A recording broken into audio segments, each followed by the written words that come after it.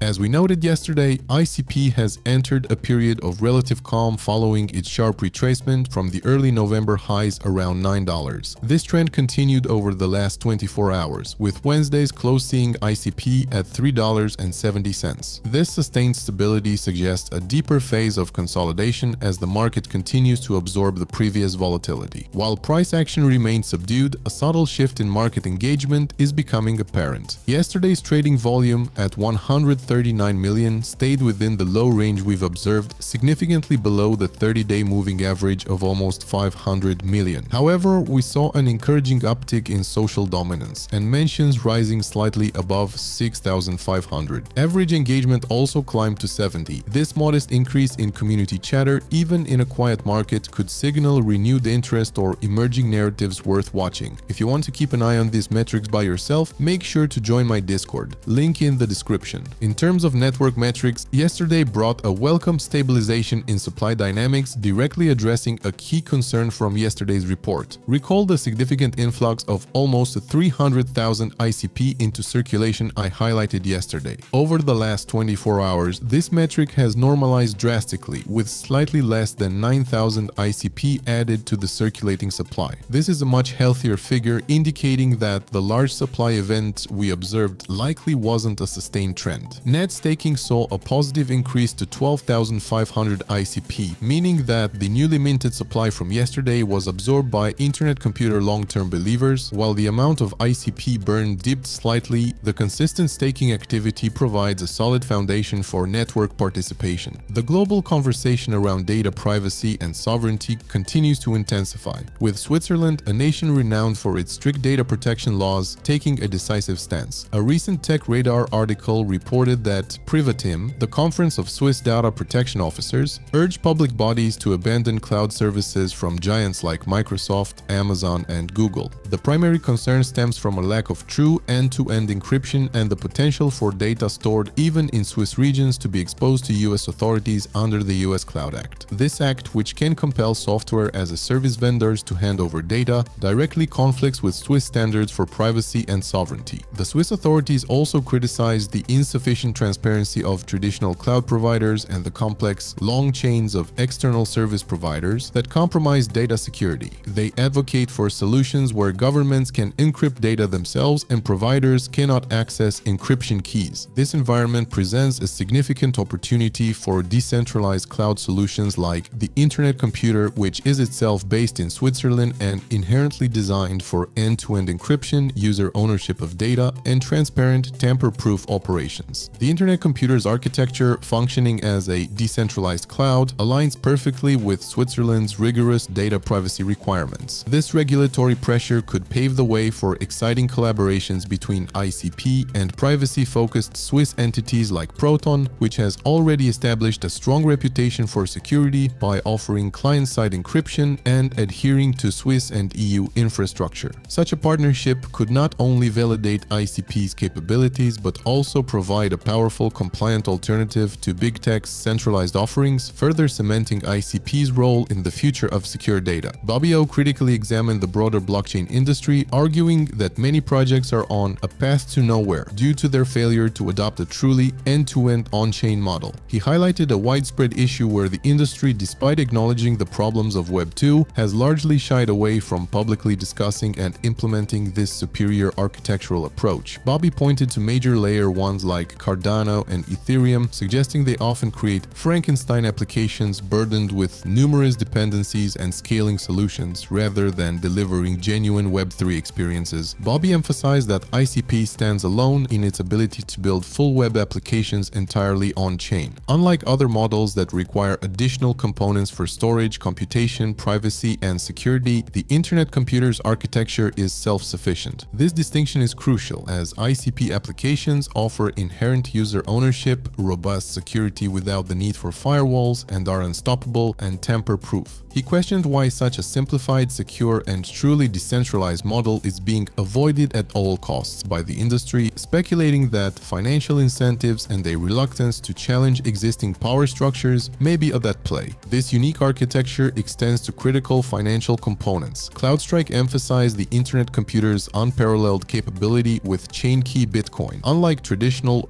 wrapped Bitcoin solutions that rely on centralized custodians, trusted multi-sigs, and carry significant bridge and rug pull risks, ChainKey is fundamentally different. It represents native Bitcoin, leveraging chain key cryptography to sign real Bitcoin transactions without intermediaries or bridges. CloudStrike noted, ChainKey Bitcoin is literally one-to-one backed by actual Bitcoin, secured by a decentralized subnet of independent ICP nodes that collectively hold the private key using threshold signatures. This architecture, which he described as eliminating the need for wrapped assets, offers full on-chain auditability and algorithmic minting tied directly to Bitcoin, making it a truly trustless and innovative solution. Bobby further elaborated on the implications of this industry-wide avoidance, suggesting that many Layer 1 foundations might be knowingly guiding projects and users in the wrong direction. He argued that while such entities might benefit financially in the short term by promoting their own scaling solutions to infinity or mutually beneficial partnerships, this strategy ultimately misleads users and developers. If foundations know there are better options for certain use cases, but they are knowingly deciding not to pursue those options, why would they do that? Hinting at a corrupted industry where the financial gain of a few overrides the delivery of genuine Web3 solutions for the many. Bobby praised Dfinity Foundation's technical delivery, stating, "Caffeine is hands down with no close second the best product in this industry by orders of magnitude," and predicted an exponentially widening gap between ICP and other blockchains as the self-writing internet continues to accelerate. The ICP Hub's Egypt team, for instance, is already demonstrating this efficiency by building solutions for Cardano directly on ICP, potentially saving millions that would otherwise be spent on less secure and more complex alternatives. The synergy between artificial intelligence and the internet computer is proving to be a potent force for the future of decentralized applications. Snassi detailed multiple compelling reasons why ICP is the ideal platform. Firstly, ICP is uniquely capable of running AI directly on-chain, a feat famously demonstrated by Dominic Williams, opening doors for unprecedented use cases. Secondly, ICP ensures the safety and integrity of AI-related data, which is a significant upgrade from Web 2. Snassi highlighted a third, potentially most crucial aspect: ICP's suitability as a deployment platform for AI agents. These agents, often simple scripts that outsource intelligence to large language models, require a reliable, tamper-proof, and scalable environment. On the internet computer, an AI agent is guaranteed to keep running even during broader Web 2 outages, and its code remains immutable. ICP allows agents to scale by creating new canister smart contracts, supporting complex agent networks where secrets like API keys can be securely shared. These agents can also possess a wallet for micropayments, enabling them to finance sub-agents or pay for services across Web 2 via HTTP outcalls and other blockchains through chain fusion. Snassi believes that AI agents can become a real killer use case for ICP, amplifying the network's existing strengths. This vision was echoed by Dfinity's Chief Business Officer Pierre Samatis, who spoke at Binance Blockchain Week about the evolving super app economy. Samatis succinctly captured the essence of this shift. With Caffeine, anyone can build any app by talking to AI for their own social network, driving the hyperlocal app market and economy. This statement underscores a paradigm where AI serves as the builder, consumers drive innovation, creation is instantaneous, and the internet fundamentally writes itself, all powered by platforms like the internet computer. The ICP community recently buzzed with anticipation following a post from Blockchain Pill, hinting at the potential return of content creator Jerry Banfield. Banfield, a cherished figure who had retired from active content creation, expressed interest in a collaborative video, stating, "Hey Alex, how would you feel about doing a Zoom call with me, recording it, and then putting it out as a video on your channel? We could talk about whatever you wanted, and I think it'd get good viewership for you. It would be my first post-retirement video." This news has been met with enthusiasm across the community, eager to see the ICP legend back in action.